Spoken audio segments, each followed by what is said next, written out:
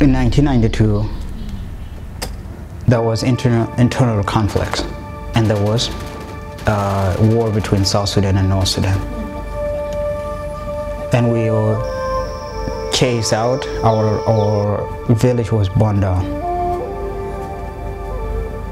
And we had to flee.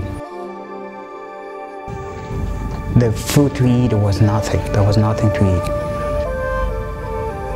Our cattle back then were taken.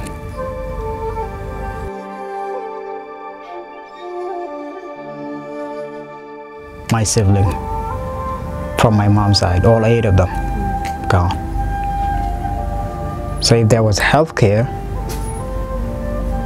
these kids, some of them would probably survive. And not just only my 8 of my sibling or my other brother or so on. It's all South Sudanese, kids who lost their life.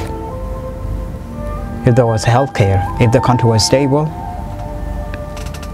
if we were not marginalized, the rest of us would be alive by now. I would not be losing that eight children from my mom's side and the other 3 from my dad's side. I would not lose them. That's why health is a thing I thought about it before even it's sport. When I left South Sudan, my goal to become a doctor. That was my goal, ultimate goal. Sport was something else. You see, because of what I saw.